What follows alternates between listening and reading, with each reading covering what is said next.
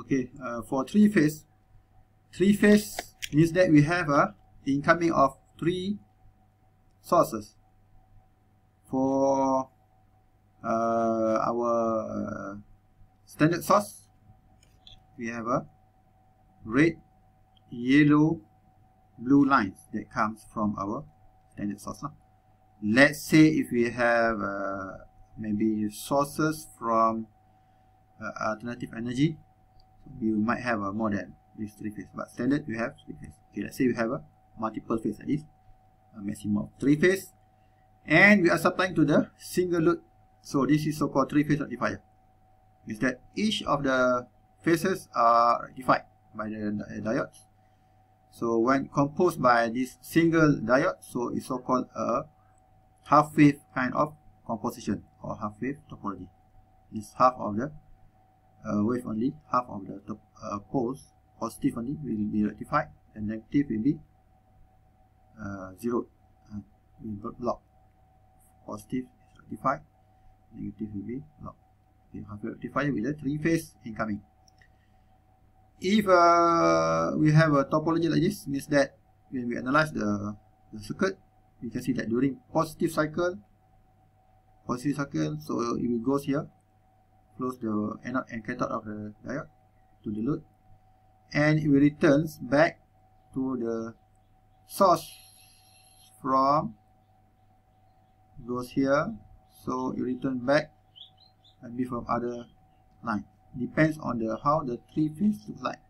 Phase 1, and then we have a phase 2, and then we have a phase 3.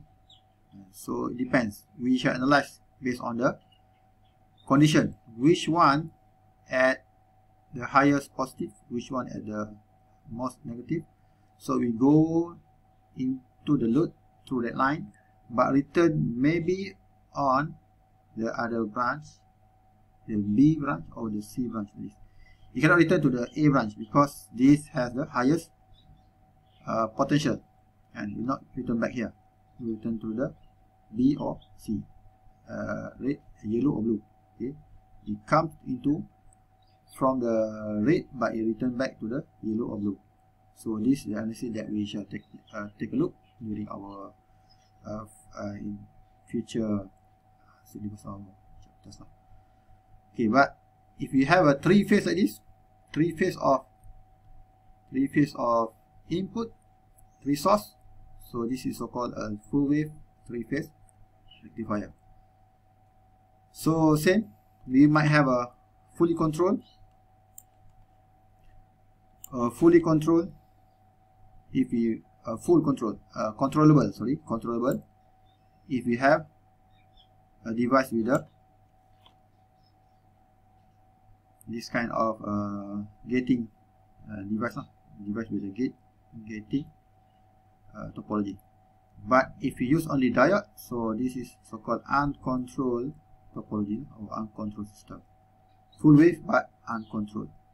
This one is half wave, and it only rectify or conducts the half of the shape pattern but uncontrolled. If you use rectifier, if you use other than rectifier, SCR, MCT, SIT, whatever, controllable device, so it becomes a controlled half-wave 3-phase rectifier. So that's the name, which refers to the functionality of the system. So if we going to analyze further in terms of the uncontrolled half-wave rectifier, so we shall have this kind of arrangement. So as I told you, maybe certain because this node comes from the R5, but from my point of view, so the circuit should be avoided, because the circuit that you draw shall be used by your subordinates, and you are superior, you are the boss, the engineer, and engineer, IR, whatever, you shall direct your supervisor, and supervisor, SUS, and she will control or direct your operator, So the circuit will go through from you to your supervisor down to you operator. So if you draw this kind of circuit, let's say you handle to your operator or supervisor and they suddenly understand this as ground, so they connect to the ground. So what happened? Your whole system will corrupt and system. In simulation, this is correct, but for your actual device or system, you should avoid this kind of connection. So better you use the connection which connect from negative point direct to the load without using ground. So please don't tell it to us. It's just my comment and my approach. Still, if you want to simulate, this is correct way. But if you want to deliver to your subordinates, so you should avoid this kind of simulation. And just use a directly connected or closed loop between source and load. And also same goes to the when you use this kind of my kind of approach. So put the voltage probe here. So this is to measure your V in. This is to measure your V out. Again, still the same. You shall get the same output. You use this kind of arrangement or my kind of arrangement. You shall have the same output for the timing. But for your future alert, because you shall deliver this diagram later to your subordinates, so you should avoid this kind of approach. Okay. So use my approach. Alright. For my group, okay, group 3. I don't stress it to the other group because they will use their own approach. So my group, your group 3, this follow or refer to my recommendations. Okay, we have a load, we have a source, we have a load. This is load, 10 ohm load. We have a source, 100 volt. Okay, so label in terms of labeling, please put a proper label. This is label. So when you double click the icon, you shall key in the parameters. But in terms of label, please put proper label if available. 10 volt. So 10 ohm, OHM. You might not find the ohm signal, but you please write the ohm. So label properly, V in, V out, because you shall simulate based on what it labels here, V in, V out. So this is your D1, you see. Okay, half-wave rectifier with a resistive load. So for uncontrolled half-wave rectifier, when we probe, as I told you before, please arrange such that it follows the flow. Okay, when you perform your sim view, okay, in the simulation, please use a proper arrangement. You don't put V out here, V in here. So this is incorrect way. So you put V in because you shall have some sort of storytelling on your result to the audience. Okay, so V out should be at the starting hierarchy. Okay, this is your equivalent circuit. This is your output. Okay, output V out, V in. Sorry. This is your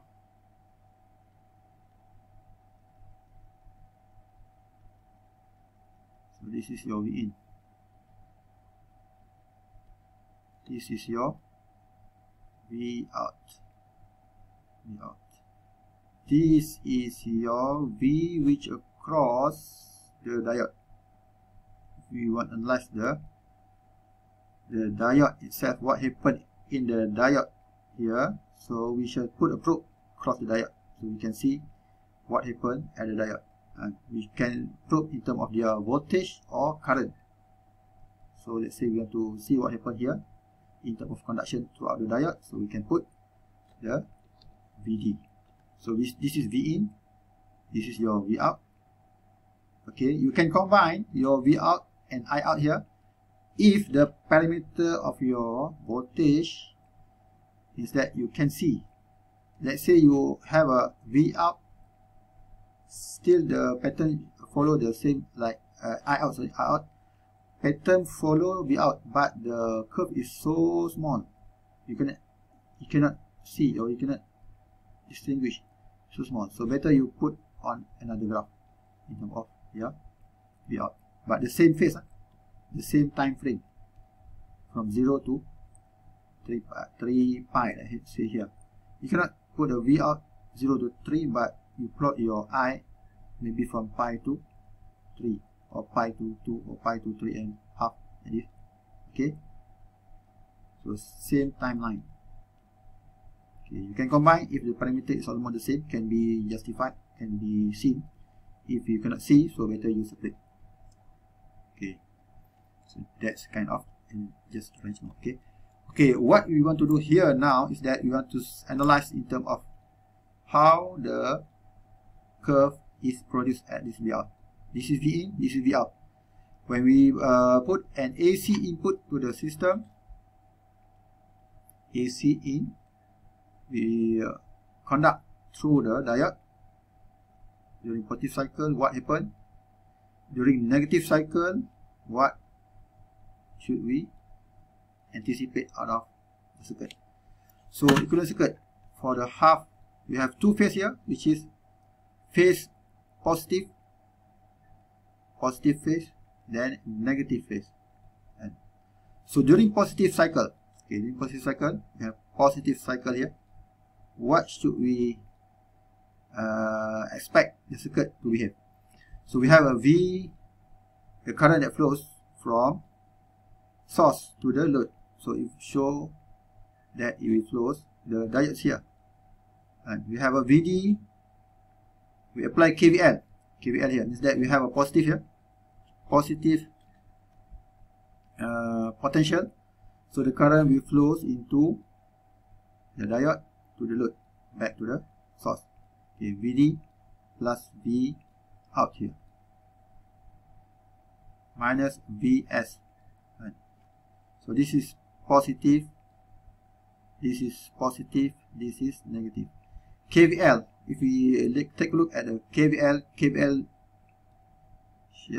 states that at a complete loop potential at a complete single loop here, and single loop is 0, and voltage is 0, and the or V source minus the V circuit is gone,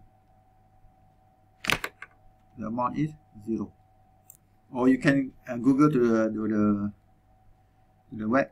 It stated that for any closed loop in the circuit, the sum of potential difference across all the components is 0. Means that if we have here, we draw a closed loop, we add up all the sum of the potential of the source, potential of the diode, potential of the load. So VD, potential across the diode, a potential across our load, a potential across our source should be 0. So the signal here, either positive or negative, it depends on the condition of the part itself. So the VD, we have a positive, the current flows here from the source. So we have positive potential, we have positive potential here, we have positive and negative potential here, and so we have a positive, negative, all sum become 0. Or else we can write in terms of, we put a positive at one side, we can put a negative at one side, so same. So means that if we separate between source and the system, so separate here, we can put the KVL represented by VS is equal to VD plus V out, and VS equal to VD plus V out.